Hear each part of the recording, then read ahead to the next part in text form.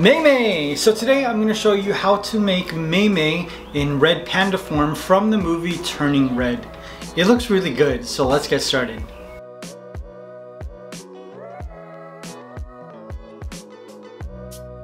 Hey everyone, welcome back to Koala Pops. My name is Sandra Oh, and today we're going to be making a red panda cake for Turning Red. I just watched it. There's so many more red pandas than I was expecting. So we're gonna be making Mei, and I'm going to make this a double-sided cake. So it's a buttercream cake, but it's my first time I'm gonna be doing a two-sided buttercream cake. Her expressions are so cute, and I just couldn't decide which one I wanted to do. So I decided to do two. I am excited about this. We're gonna be using my PVC pipe stand. I've got my cakes ready. Let's get to it.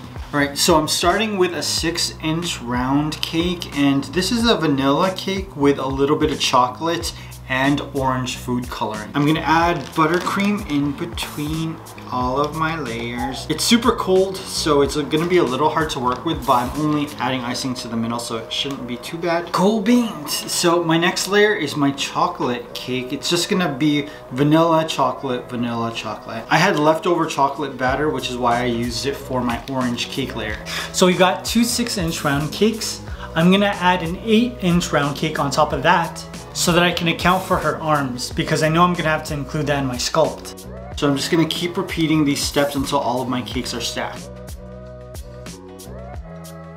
So this is gonna go in the fridge to set up. I want the buttercream to harden a little more, and then I'm gonna start carving this. So the first 3 cakes are gonna be her body, and that 8-inch cake really came in handy. I mean, I did cut a lot of it away, but it helped me understand the proportions of my character. Now, the 2 cakes on top are gonna be Mei Mei's face. Now, when I was happy with my sculpt, I gave my cake a crumb coat, placed it in the fridge, and started to add my final coat of buttercream. Just get it everywhere, everywhere, everywhere. Just make sure that you keep the integrity of all the shapes, like her arms and her legs.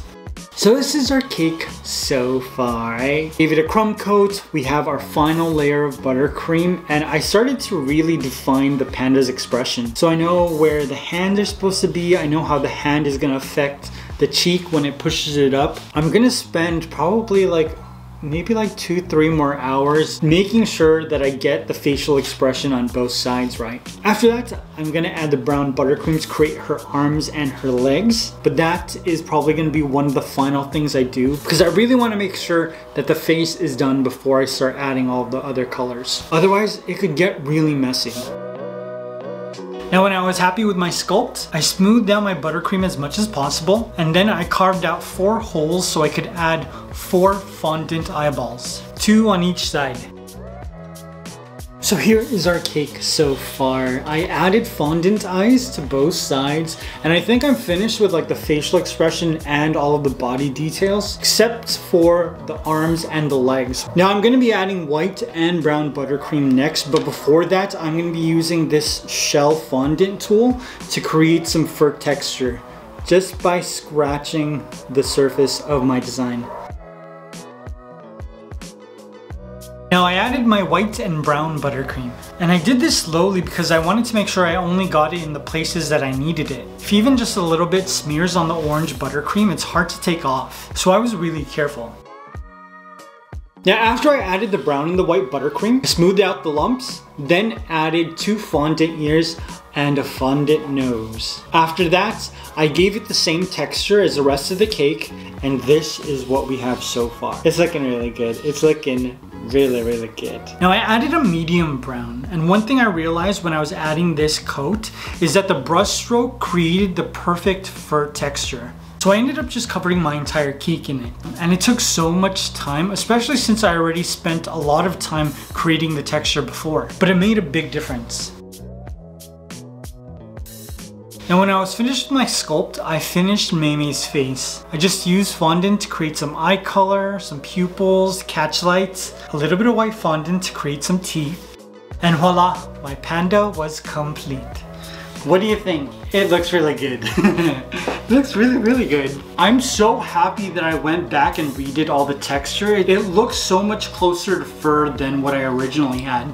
I just love the expressions on her face. And going forward, I'm just gonna make sure that my characters emote more. With my Batman and my Catwoman cake, they kind of just have like a very like meh expression, but I want the future cakes to make you feel something. Another thing that I learned is that I need to use lighter buttercream. Working with the buttercream as much as I did, taking the cake in and out of the fridge made the buttercream so much darker than I had intended. So I'm gonna start my cake with 2-3 shades lighter next side. I think this side turned out better than this side. Kinda sucks because I wanted the happy side to be the best, but there's something about the way the nervous eyes look that I just think works better. Now I'm curious, what Disney character would you like to see me turn into a double-sided buttercream cake next? Let me know in the comments and let me know what you think of turning red. I hope you guys enjoyed this. I love you. I'll see you very soon. Bye.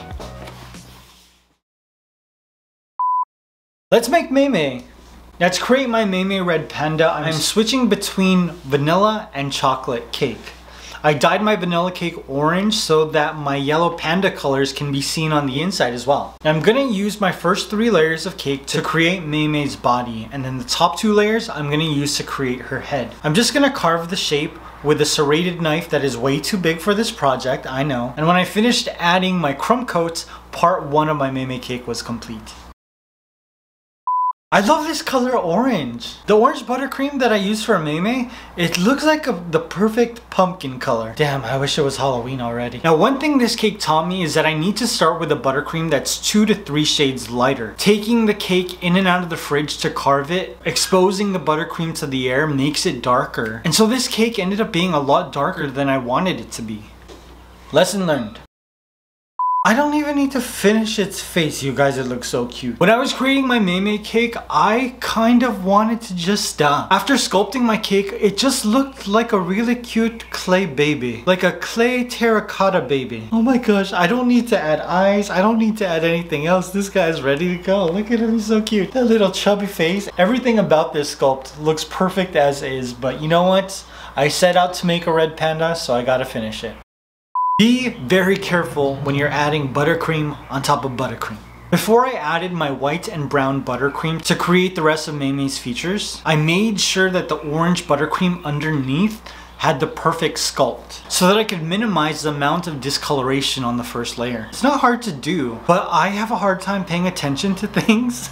So I made sure I had laser focus when I was doing this. I love this movie, and I didn't think that I was going to be able to relate to the characters until they started fangirling over Four Town. Because I did that in the 90s. But instead of Four Town, it was BBMak. Do you remember BBMak? Until you're back here, baby. Oh my god, that song was so good. Every time they fangirled over their favorite band, it just brought me back to when I fangirled over my 90s artists. Do you guys remember John B? Or Jordan Knight? Oh my gosh, I'm gonna start a 90s playlist right now. I love this movie, so I knew I was going to be celebrating it. My favorite character was Abby. Oh my, she's just a scene stealer. Whoever decided to make her aggressive and give her like RBF the entire movie, you need a promotion. It was just so entertaining to watch her say and do anything.